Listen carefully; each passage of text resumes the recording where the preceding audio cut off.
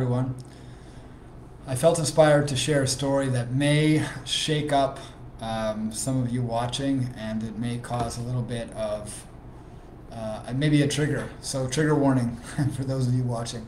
This video may trigger you. As you can see by the title is What? A Shaman Got the Jab? I was speaking to a shaman that I respect very deeply this week. A shaman from Cusco, Peru. This is a shaman who comes from a long line of indigenous Inca shamans from the Amazon jungle. This is a shaman that whose entire family are shamans. And he told me that he got the jab. And I was shocked when he said it.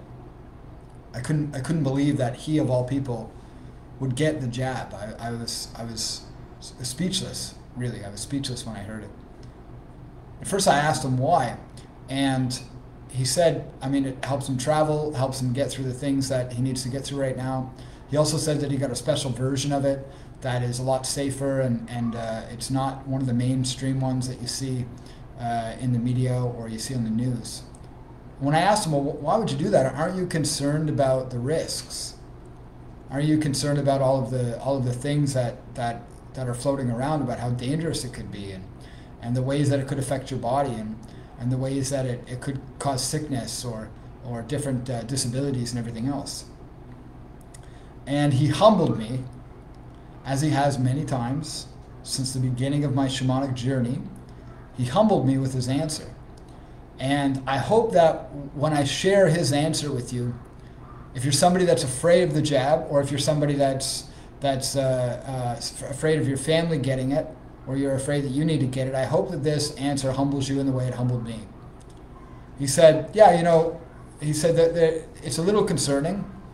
He said, I'm a little nervous about it. He said, but I am not a victim of my external circumstances. He said, the external world has no ability to affect my internal world. He said, I am still in control of my cells. I am still in control of my body. I am still in control of my energy. He said, nothing outside of me can affect me unless I let it affect me. Nothing outside of me can harm me unless I let it harm me. And so for that reason, he decided to get a version of the jab that allows him to travel right now and allows him to continue to do the work that he does.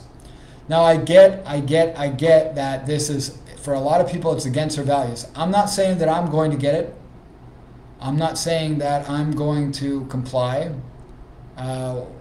Where I'm at right now, I'm still staying strong and determined with the I do not comply. This is not something that I consent, and I don't agree that I should be forced to take anything or put anything in my body that I don't need to put into my body. But on the other hand, his philosophy of non-resistance and trusting that this universe is God, everything. There's nothing separate from the Creator. Everything is the Creator. So to trust that what's happening is necessary for the growth and the evolution of us as humanity, as human beings, is a philosophy that I also have to say that I agree with. So I feel a little bit, what's the word, I guess, conflicted. I feel conflicted by the way, by what I learned. I feel conflicted that he got the jab, because I never expected to hear that from him. I never expected an indigenous shaman whose family and ancestors were murdered by the elite religious military-industrial complex that has been ruling the world for who knows how long. I was shocked to hear that he complied and that he got this jab. I was very surprised to hear that he got it. But again, for those of you who are just joining, when I said, aren't you concerned? Aren't you worried? Aren't you worried that it can hurt you? Aren't you worried that it can hurt your family? He reminded me that he is the master of his domain. He commands the cells of his body. He commands his immune system. He commands his nervous system. He commands his mind and his energy. And so if he believes that it's going to hurt him, then it might hurt him. If he believes that it's not going to hurt him, it won't hurt him. Wim Hof has proven that we can fight off poisonous toxins and viruses and so much more using just our breath. So does this jab have the ability to hurt us? Only if we believe it. Does the virus have the ability to hurt us? Only if we believe it. If I'm not loving my body, if I'm not taking care of my immune system, if I'm not taking care of my nervous system, then I am susceptible to external factors.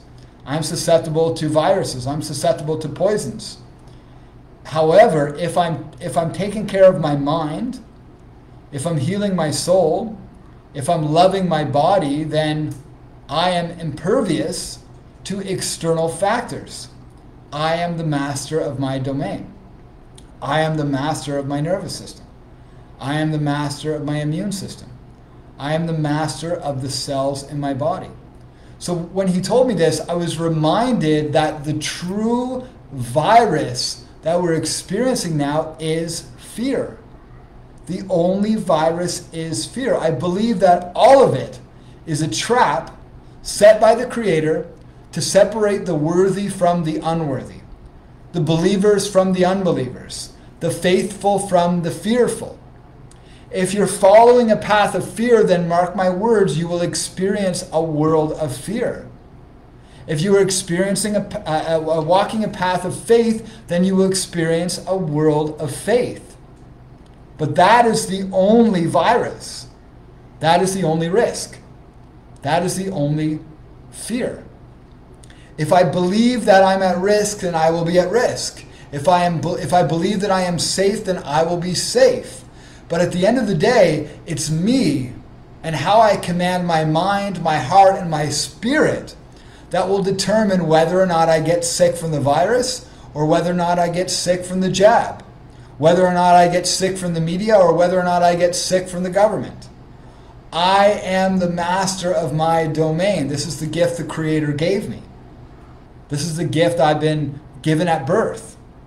This is the gift I continue to carry with me every moment of the day. Now again, I'm not saying that I'm going to get the jab because at this point it's not necessary for me. If there's a way that I can get around it or avoid it or figure out another way, I will figure it out. I will find a way. And there are many ways to get around it, my friends. If you will it, it will be so. If you will it, a way will be made. If you hold the vision will manifest. This is the way, this is the law, and the law cannot be broken. So if you're feeling trapped, if you're feeling stuck, if you have family members who have taken the jab and you're afraid for them, let go of that fear, because that fear is more dangerous than anything that's in their body. That fear is more dangerous than the virus. It's more dangerous than the cure. Your fear is more dangerous than anything that they can come up against and that you can come up against. I believe that what we're seeing right now is, as I mentioned a moment ago, it's an opportunity to choose faith or to choose fear, to separate the worthy from the unworthy, the awakened from the unawakened. If you believe you're awake but you're still seeing fear and corruption and evil in the world, then you're still waking up, my friend. You're not fully awake yet. If you look around and all you see is peace and love, oneness and unity, brothers and sisters waking up and brothers and sisters who are still waking up, then you are home and you have found the place you're looking for. If you're not there, it's okay. You'll get there. You'll get there. As you open your heart, as you cleanse your mind, and as you align your spirit, you'll find your way home. And you'll realize that there were no evil elites. There were no corrupt leaders. There were no people out to get us. Now, if you've been following me for a while, you know that I might sound like a hypocrite right now.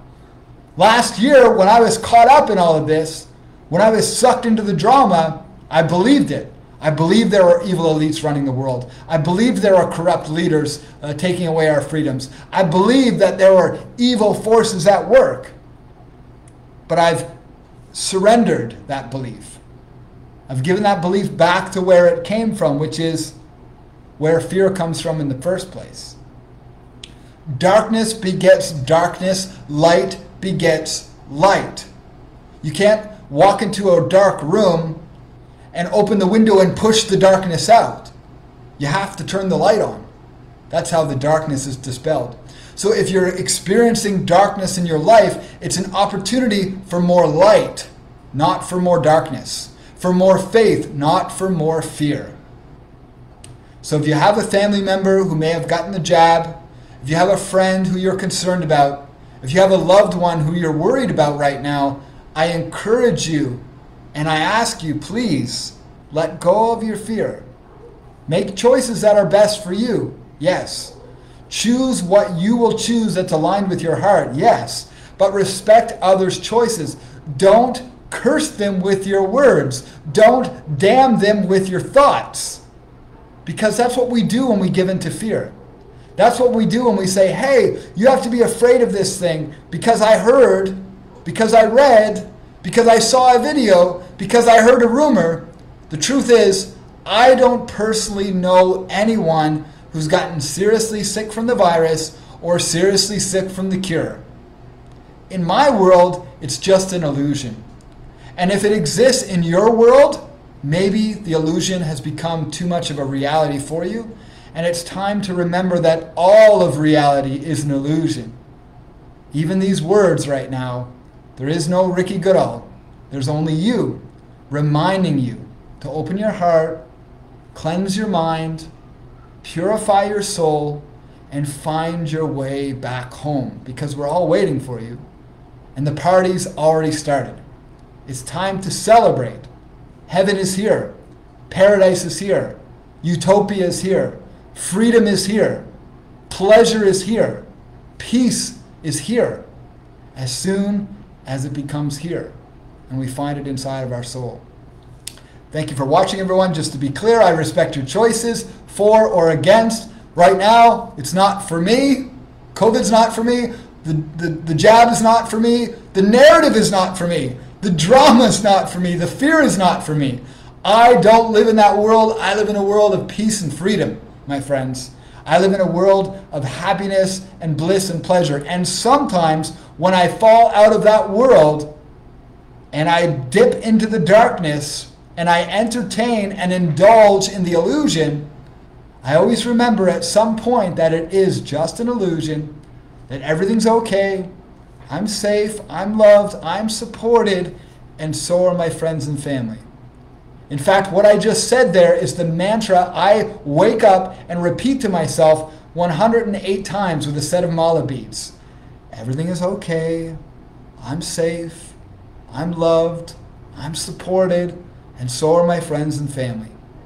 Everything is okay, I'm safe, I'm loved, I'm supported, and so are my friends and family. Everything is okay, I'm safe, I'm loved, I'm supported, and so are my friends and family. Thank you for watching, everyone. I love you. I believe in you. I believe in us. We deserve the world that we've all been waiting for, and we will get there because we are already home. Thanks for watching, everyone. Let me know in the comments section if this video resonated with you. Let me know if there's anything you'd like to contribute to this topic.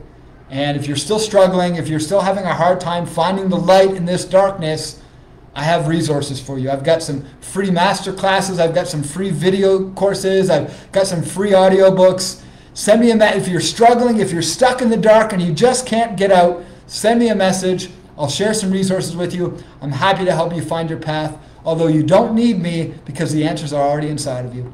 Thanks for watching, everyone. Have a great day.